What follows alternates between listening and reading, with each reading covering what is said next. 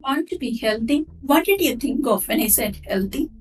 Your body, your physical health? You might be eating the best things for your health, but what are you feeding your mind daily?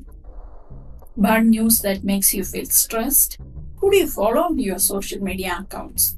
Are they helping you to keep your mind healthy? First, what exactly is mental health? Our sense of well being is based on how healthy our minds are.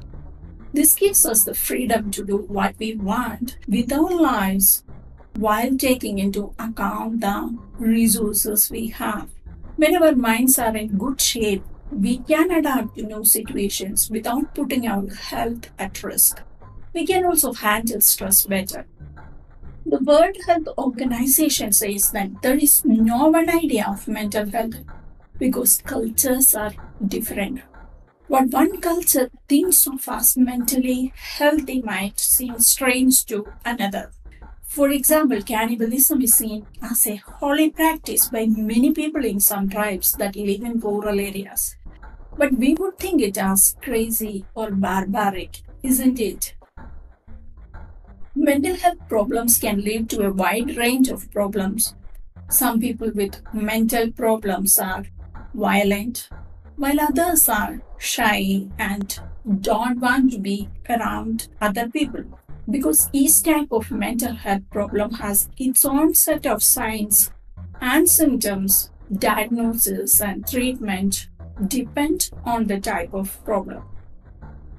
There are many things that can affect a person's mental health, such as their environment or upbringing, their genes, medical conditions, traumatic events like the death of a loved one, abuse, and drug use. Even if one factor is more important than the others, they all contribute to the majority of mental health problems.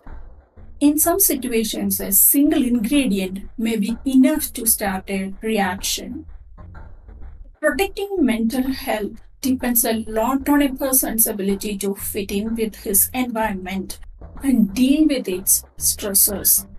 Achieve a good internal balance in his personality that is enough to give him a stable character and develop a good point of view that will limit the damage that bad experience can do.